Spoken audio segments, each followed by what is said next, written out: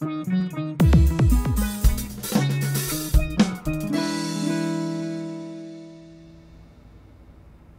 here from retrofitpainting.com.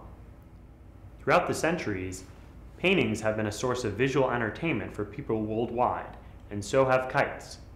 In this activity, you'll have a chance to build your very own kite out of your favorite painting, helping it soar to greater heights. Here's what you'll need. One canvas kite tail from retrofitpainting.com, a staple gun, your favorite painting, one roll of string, and plenty of wind.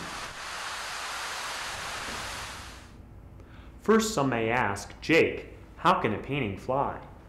As someone runs with the painting, the four forces of flight that are lift, weight, drag, and thrust affect the painting in the same way that they affect airplanes, doves, various birds, and all flying things. To keep a painting flying, the four forces must be in balance. Lift must be equal to weight, and thrust must be equal to drag.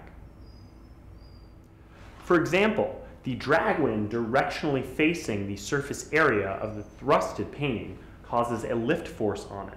This lift force perpendicular to the drag wind, pushing the weight of the thrusted painting up.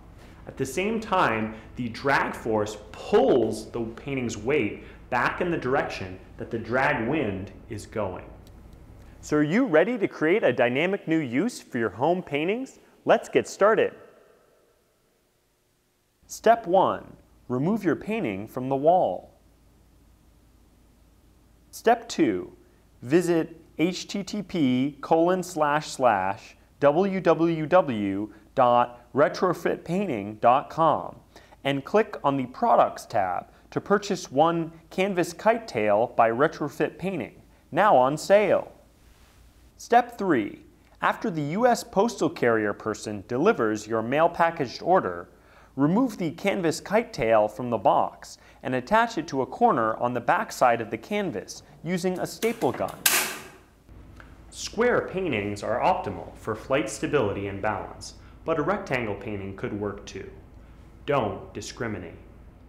For step 4, tie a portion of string to each corner on the back side of the canvas.